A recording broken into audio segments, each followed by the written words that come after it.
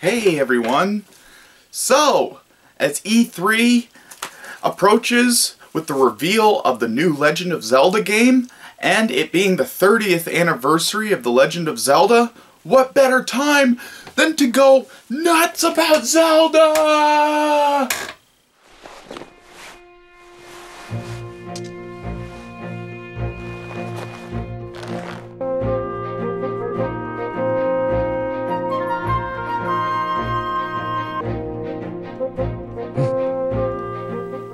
So, in this series of videos, we're going to be talking about the Legend of Zelda games and the Zelda timeline, which arguably exists or doesn't exist, but according to Nintendo, because of their lovely book, Hyrule Historia, it exists. So, we're going to be following the timeline.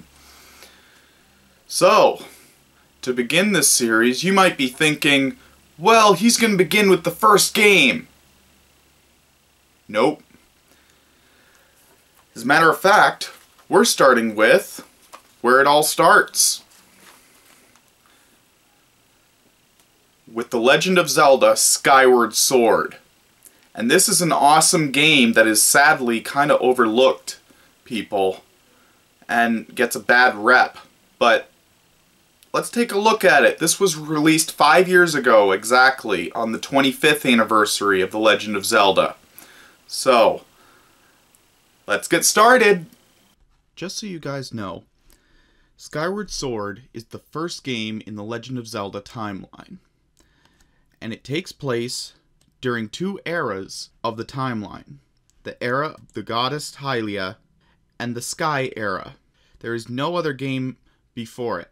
And the two main elements of this game are the ancient battle and the reincarnation of the goddess Hylia, and two, a return to the surface.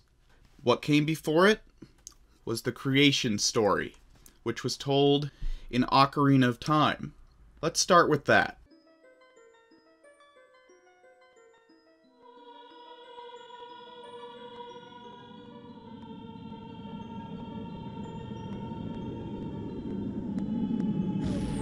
So the world was created by the three goddesses during the time of chaos.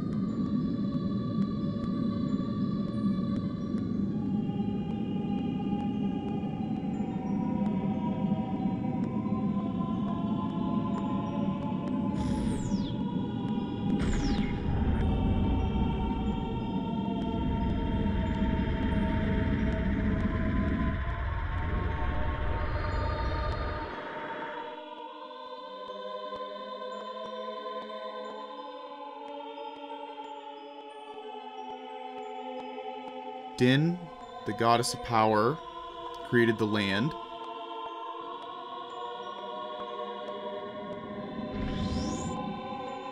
Nehru, the goddess of wisdom, created order.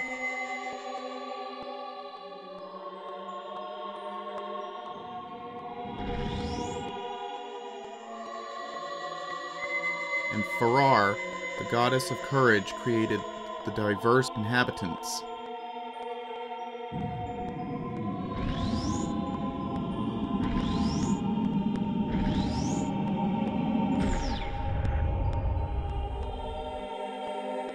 Upon leaving the world, the goddesses left behind the Triforce, 3 golden triangles. It is said that any wish the possessor of the Triforce desires will come true.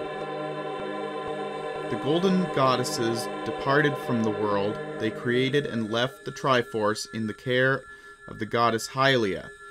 It is unknown why the Triforce was left behind, though. During the era of the goddess Hylia, many demons arose in pursuit of the Triforce. The leader Demise, the Demon King, tried to take over the world with his evil power. After a battle against the demonic forces, Hylia gathered the humans who had survived, along with the Triforce, onto a plot of land and sent it into the sky. She positioned a heavy barrier of clouds between the island and the sky and the land below to protect the humans and the Triforce. The plot of land, highly ascent into the sky, became known as the Isle of the Goddess. The islands in the sky where the surviving humans dwell became known as Skyloft. There the humans lived with the guardian birds known as Loftwings, given to them by Hylia. Only a few individuals on the surface knew of the existence of the goddess and Skyloft. After a few thousand years, their story was forgotten and became legend. And so begins the Legend of Zelda: Skyward Sword.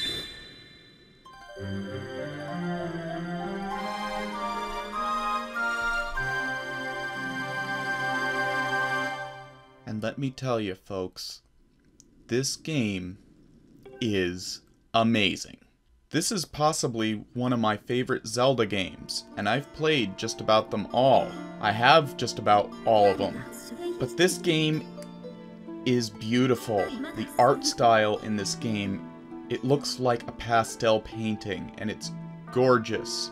It's as if they knew the limitations of the Wii hardware, and so they ran with the advantage of that and went for an art style rather than realism, and it paid off really, really well because this game is a lot of fun. And for motion controls, I think this is the best example of motion controls on the Wii because they fit this game perfectly. Now, if you guys want to play this game, you are going to need a Wii Motion Plus to add on to your Wiimote if your Wiimote doesn't have a Wii Motion Plus already built in. So the goal of this game is to rescue Zelda from the clutches of Demise and stop Demise from taking over the land.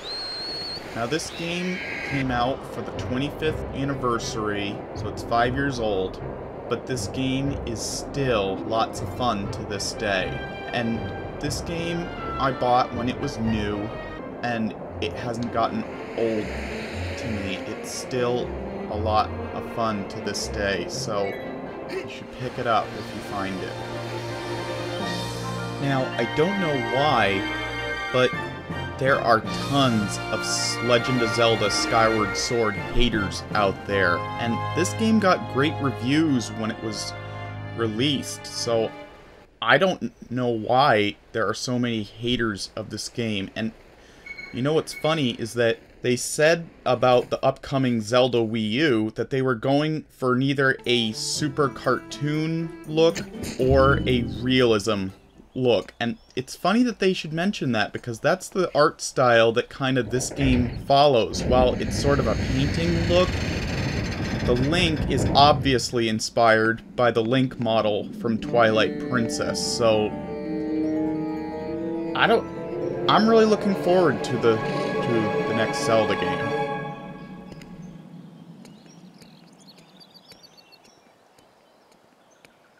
As a result of the events that took place in Skyward Sword, Rauru, the Sage of Light, constructed the Temple of Time, which contained the only existing entrance to the Sacred Realm, where the Triforce was located. With power stronger than both Time and Master Sword, Rauru sealed the Sacred Realm. The pedestal holding the Master Sword was closed behind the Door of Time, and the key to opening the door. The spiritual stones of the forest, fire, and water were protected by their respective people.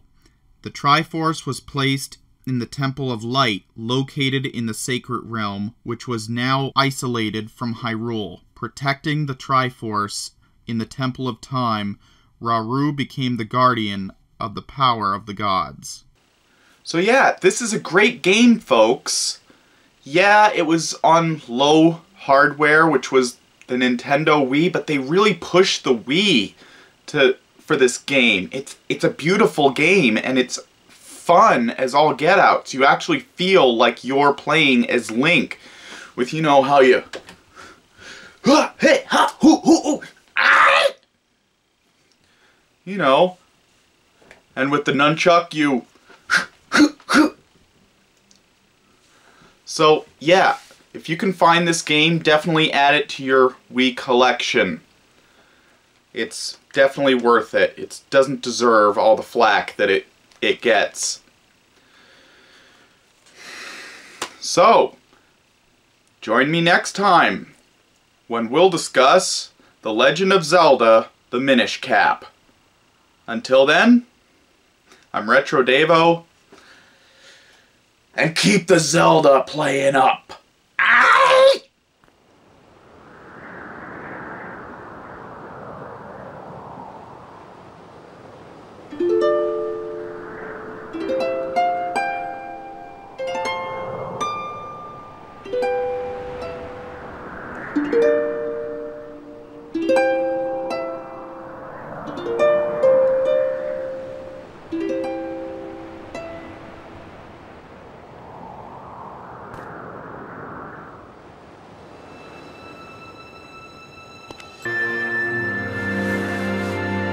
Oh my god, she's taking off her clothes!